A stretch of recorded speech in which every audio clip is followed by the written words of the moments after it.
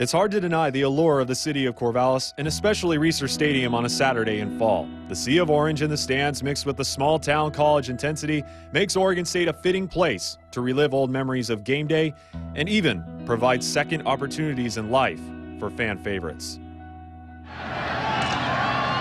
Moevao gives this time a reverse to Rogers, and a nice block by Moevao, and Rogers at the 20, and out of bounds at about the 17-yard line. Lyle Moevao came to play. Between 2007 and 2009, Lyle Moevao provided Beaver Nation with memorable plays, memorable seasons, and also a contagious smile and attitude. But those unforgettable seasons in Corvallis began at El Camino College in his hometown of Torrance, California. I was actually recruited as a package deal with one of our junior college receivers. And it was his sophomore year in junior college, and it was my freshman year. And so we went to, this was back when NCAA allowed colleges to go to JC combines. And so when we were out there throwing routes, you know, we caught the attention of a few coaching staffs. And one of them just happened to be Coach Burton, who was here as a quarterbacks coach. And then he passed the word on to Coach Riley, and then, you know, it went from there. Upon his first eligible season in Corvallis, Moevao was immediately thrown into the quarterback competition with Sean Canfield. The two quarterbacks would share snaps, and although it was a competition for who would see more time on the turf, the relationship was far from a grudge. There was definitely no jealousy. I knew that, you know, one thing about that situation, I knew that I had to try to get him to understand that I wasn't jealous in any way. And I remember this as we were taking a drive to our quarterback coach's house for dinner one night. I told him, you know, I'm not here to compete against you. I'm here to compete with you. You know, and I think that just kind of settled that from then on.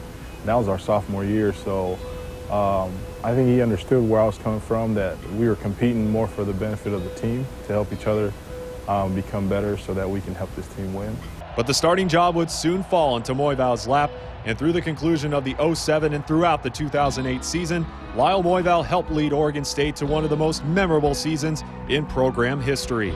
But even on top of the world, Moevao still saw the importance of being that influence to his teammates. Just being able to take advantage of the leadership role that you know I was given at that time, and to do everything that the coaches were telling me. Because as long as you do what the coaches were telling me, you know, I knew you know, I wouldn't make very many mistakes. This stadium in general has brought, you know, so many memories that'll never happen again for me in my lifetime. Being able to go back-to-back, competing for the conference championship has always been something I'll remember. But as soon as he soared, Moevao's career started an unfortunate free fall.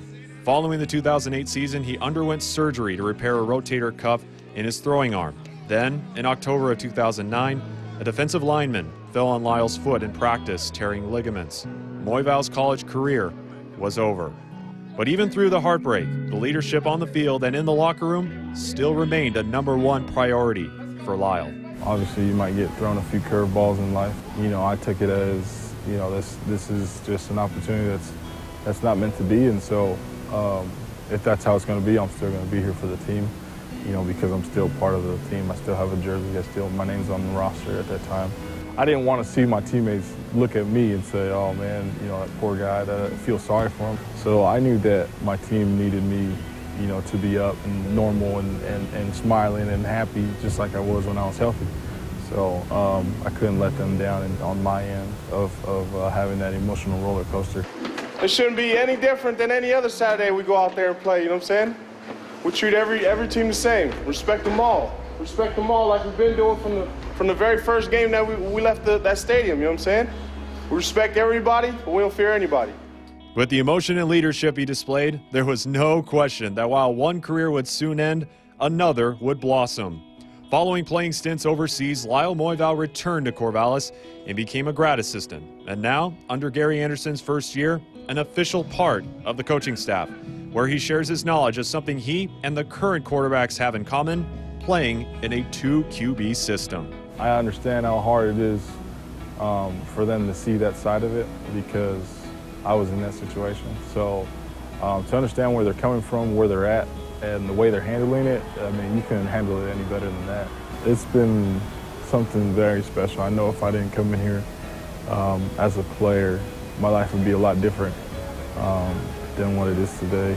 It's been awesome to me, and I'm sure it'll be awesome for many more years to come. Morales in motion. Moevao, the pass from center. Lyle looks, and throws toward the back of the end zone. Tip!